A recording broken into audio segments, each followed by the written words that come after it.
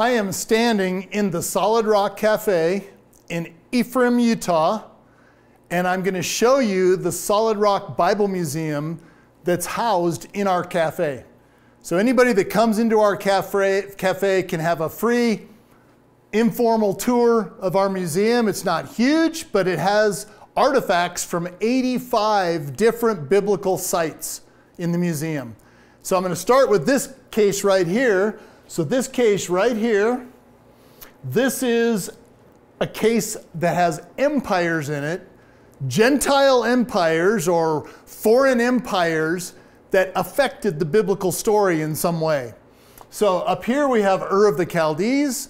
We have real, genuine artifacts from Ur, where Abraham actually came from before he moved into the land of Canaan.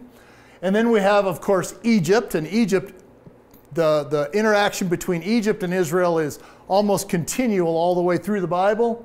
Then in 600 BC, we have Nebuchadnezzar, and the Babylonians come in. They actually are the first nation to utterly conquer the Jews, and they carried them off captive into Babylon for 70 years. Following the Babylonians, then we have the Persian Empire, and the Jewish people were under the Persian rule. Esther, the Queen Esther, is one of the stories in the Bible that's under Persian rule. So these are Persian artifacts here. Have a replica of King Cyrus cylinder, which is a cylinder that is actually talked about in the Bible in Ezra chapter 6. So that cylinder, the message in that cylinder, is what the Bible is discussing in Ezra chapter 6. Down here we have the Greek Empire, which then came in after the Persians, and then finally the Roman Empire, and we all know that Jesus Christ was crucified by the Roman soldiers in Jerusalem. And so these are the empires that affected Israel, and these artifacts, most of these I purchased from antiquities dealers.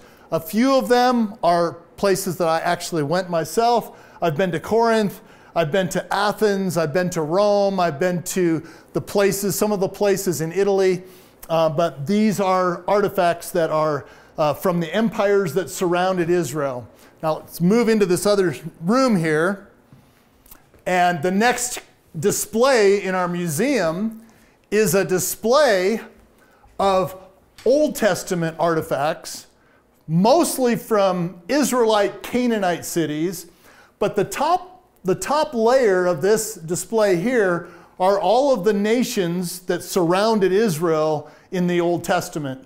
So we have the Amorite nation, which was the first people conquered by Joshua and the Canaanites as they took over the land of the Amorites.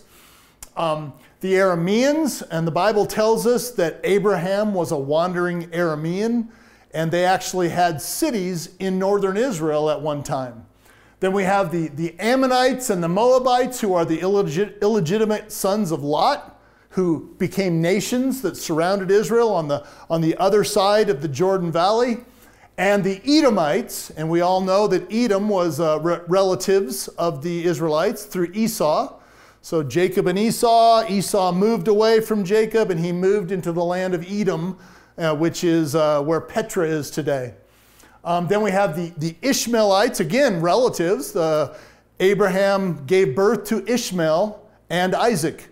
So they're half brothers. So we have the Ishmaelites, which live in modern Saudi Arabia today, and these are artifacts from Saudi Arabia. And the Phoenicians, and most people don't know this, but the Phoenicians were a Canaanite tribe. They were the sea people of the Canaanites, were the Phoenicians. And so we have some artifacts from the Phoenicians, and then finally the Philistines that were on the opposite side of Israel on the Mediterranean coast. So we've got all of these artifacts, and then in this part of the museum right here are artifacts from Israel proper. The conquest of Israel by Joshua and the Canaanites is displayed in this first level. This area right here, all of these artifacts are Jericho artifacts. We actually have a brick from the walls of Jericho that came tumbling down in 1400 BC when Joshua and the Israelites conquered the city of Jericho.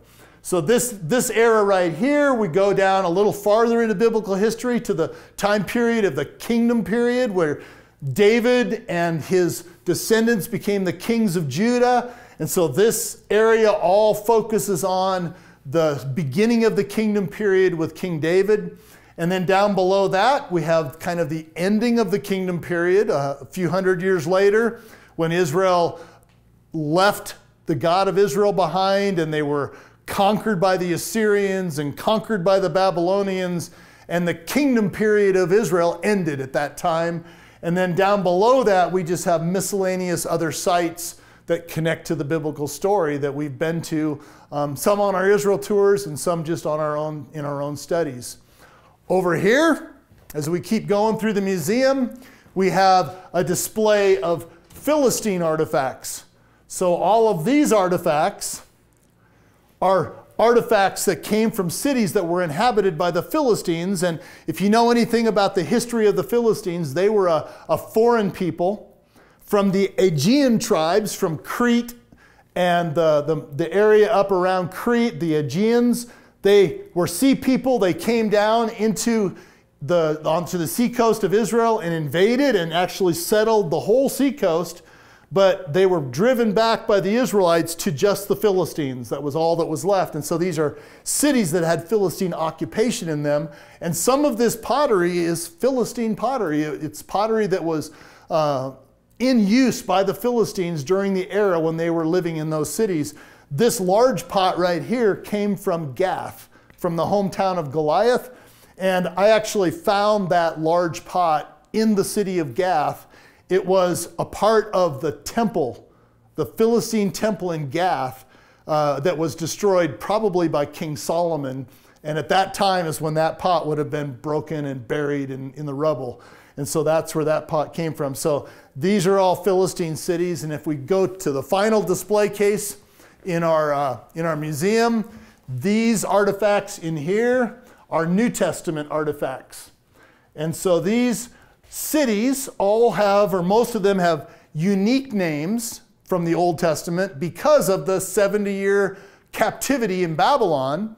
When the people of Israel came back 2 generations later or 3 generations later and reestablished the cities, they didn't always name them the same things as they were named in the ancient world in the Old Testament times. And so we have new names of sites such as Bethlehem. Of course, that was also in the Old Testament, but we have some of the sites where Jesus did his miracles, such as Caesarea Philippi or Caesarea on the Sea, the Caesarea Maritima, or the Herodium, which was built by King Herod. So we have the artifacts from these things right here. Some of these that are interesting here, this all relates to the crucifixion of Christ.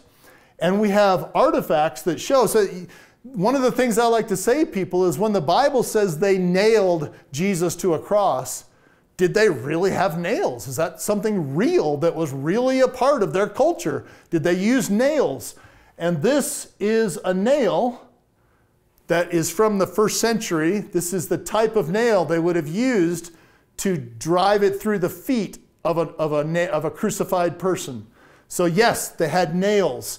The Romans gambled for the garments of Jesus. How did they gamble? These are Roman dice right here. I don't know if you can see those very well, but these are Roman dice.